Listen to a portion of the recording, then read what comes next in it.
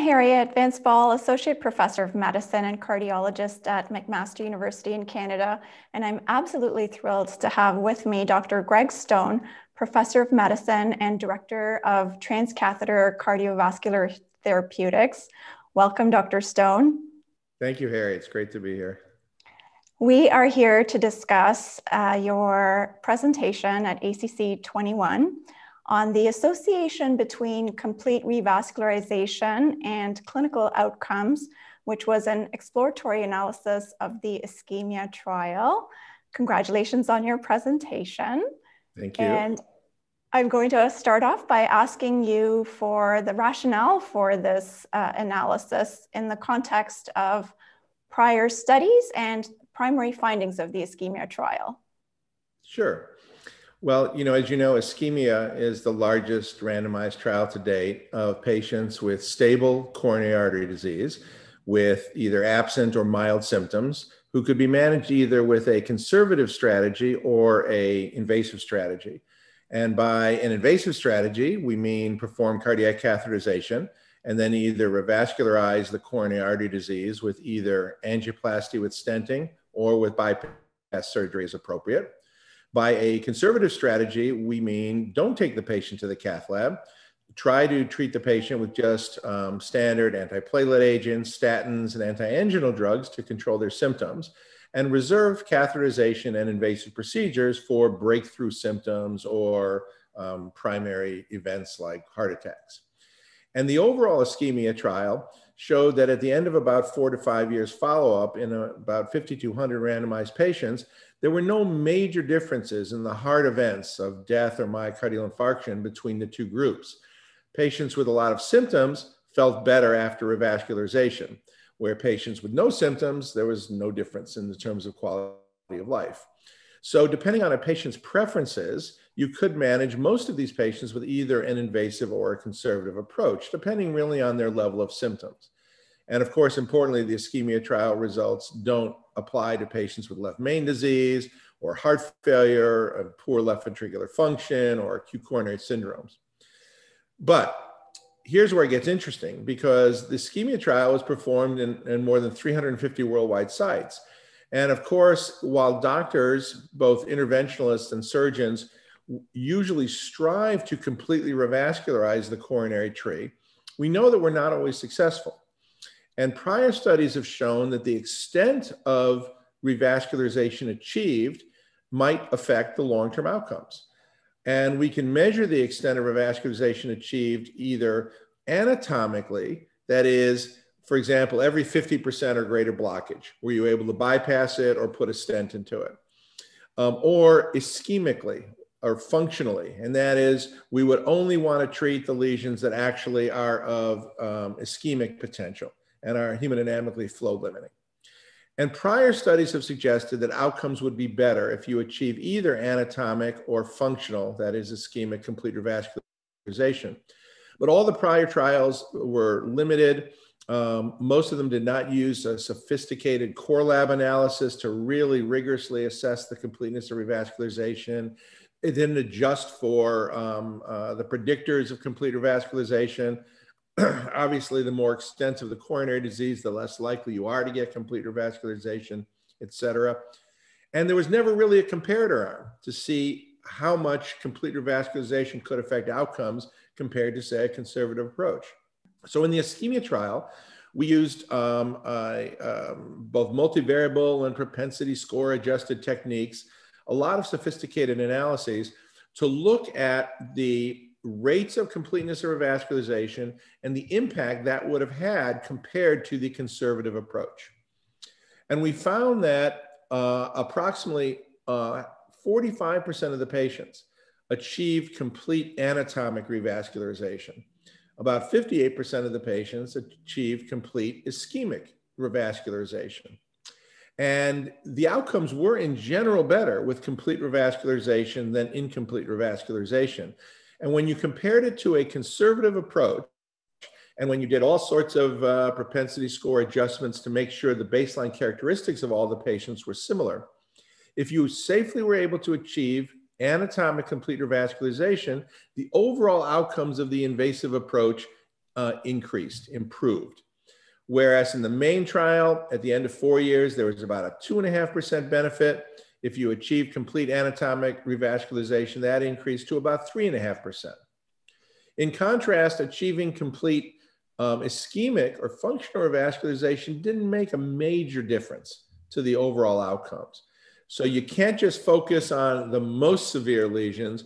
The other lesions, which may not even be ischemia producing, also seem to have a long-term impact on cardiovascular death and myocardial infarction, and revascularizing those lesions are important too. So the bottom line from our results, the data suggest in this very robust study, it's not a randomized trial, so these conclusions are not definitive, but I do believe that the data strongly support if you are going to do an invasive approach, if you can safely achieve complete anatomic revascularization, the outcomes will be better for the patient. Of course, we never know when we can safely achieve complete revascularization with certainty, but you can get a good sense. When you see 1 or 2 major large lesions that are short and focal, you're pretty sure you're going to be able to safely revascularize those lesions. In contrast, when you see long diffuse disease in the arteries, then that you may not be able to completely revascularize.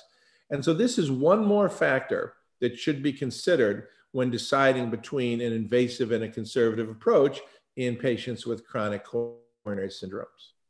So just a couple of points of clarification. At the end of the follow-up period, there was no difference in all-cause mortality between the invasive and conservative strategies in the overall trial. Is that right? That's correct. Absolutely right. Okay.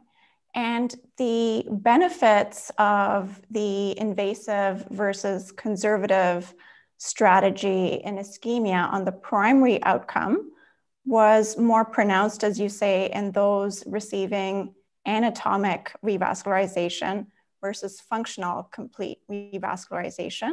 How did you assess functional complete revascularization? What was your definition for that? Yeah, so it's a great question. So we had a very a specific and sophisticated core laboratory analysis that we had pre-specified and pre-published that we would use in this trial. And for anatomic complete revascularization, it was pretty easy. It's a 50% narrowing, 50% diameter stenosis, and any vessel that was 2 millimeters and larger. For functional complete revascularization, we looked at all the different kinds of ischemic tests that were available, both FFR and IFR in the cath lab, which is very specific and localized to individual lesions, stress echoes, stress nuclear, stress PET, stress MRI, et cetera, or regular stress tests. And regular stress tests are not localizing. So for each of those, we required a certain severity of diameter stenosis as well. And we're getting into the weeds a little bit here. Mm-hmm. But basically, if, for example, the FFR or the IFR in the cath lab was abnormal, that's a very, very good test for saying that lesion is ischemic. And we just required that the lesion had to be at least 30% stenotic. If we had, for example, a localizing non-invasive test, then we said there had to be a 50% diameter stenosis. If it was a non-localizing test, like a markedly positive treadmill test, then we said it had to be by quantitative coronary angiography, at least 60% stenotic. And finally, if there was no ischemic test of very severe anatomic stenosis, a 70% or greater stenosis would qualify for an ischemic test. And then we would look at what happened after the procedure. We would identify all those lesions at baseline. And then in the PCI patients, of course, you would see the angiogram. So you would know whether all the lesions got treated or not. For the bypass surgery patients, we don't have a post-bypass angiogram, but we would have the operative report. So the core laboratory would look at the operative report and would see where all the distal anastomoses were of the bypass grafts. And they would consider whether or not there was blood flow going antegrade or retrograde and filling disease segments and filling side branches, et cetera. So much more sophisticated analysis than in our belief has ever been done before. And so that's basically how we did it. And then a final point of clarification. Within the invasive group, complete revascularization, as you say, was associated with benefit in the primary endpoints at 4 years. Would you say that some of this benefit was attenuated when you adjusted for baseline imbalances in covariates or time-dependent covariates? Right, so great question. So the answer is yes. We did two analyses. First, we just looked at the outcomes just in the invasive arm, whether or not the patients in the invasive arm achieved complete or incomplete revascularization. And in an unadjusted analysis, the outcomes were about 40% reduced. The hazard was about 0.6 with complete anatomic revascularization. But in the adjusted analysis, the hazard was about 0.8. So it was somewhat attenuated. So we then took the adjusted analysis and compared that to the conservative group in this inverse probability weighting rebalancing of the patients, as if all the invasive group with a balanced set of characteristics would have achieved complete revascularization at time 0. And that's how we got the final answer. So the answer is yes, there was some attenuation, certainly, because the same characteristics that lead to incomplete revascularization are also poor prognostic factors for both death and myocardial infarction. And so you have to take all that into account. But even after doing that, we did see better results with complete revascularization. Right. Yeah, and in a frequentist analysis, they weren't all statistically significant, but certainly strongly favored the complete approach. So do you have a couple of take-home points for the clinician in how we could make this exploratory analysis actionable at the point of care? Or do you think we need to follow on with a randomized control trial? No, that's a great question. So I think that we can make some practical recommendations here. I think whether you anatomically screen patients with either a CT angiogram, which is what's recommended in ischemia if you don't go to the cath lab, or with the diagnostic invasive coronary angiogram, I do believe while it's impossible to always predict whether you're going to be able to safely get complete revascularization, I think surgeons and interventionalists, if they're honest to themselves, have a good idea going in what their likelihood is. And one of the problems in ischemia was that in multivariable analysis, complete revascularization was more likely to be achieved after surgery than after PCI stenting. And I think that for many of the patients with complex coronary disease, those patients whom you can't get complete revascularization, you should refer them to surgery rather than do an incomplete job with PCI. So I think the real take-home message is that patients will have different thresholds for wanting an invasive or conservative approach. And we always have to really listen to the patient and understand their wishes.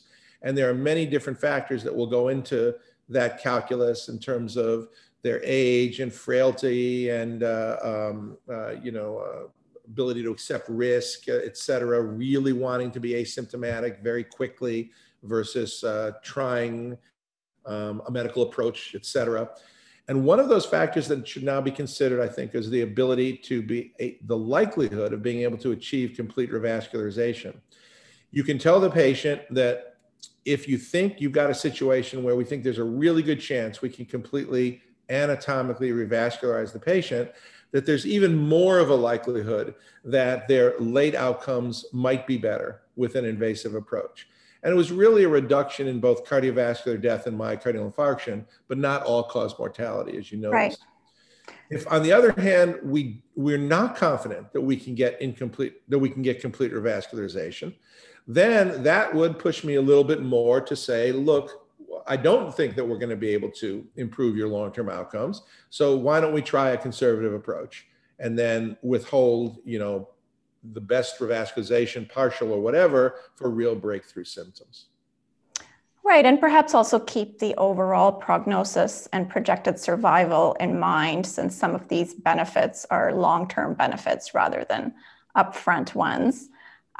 Thank you so much for your time with us this morning. Congratulations on your presentation. I was so delighted to meet you, and I wish you well, and I hope we get to connect again. Well, thank you, Harry. This is my pleasure. I have the same wishes. Thank you.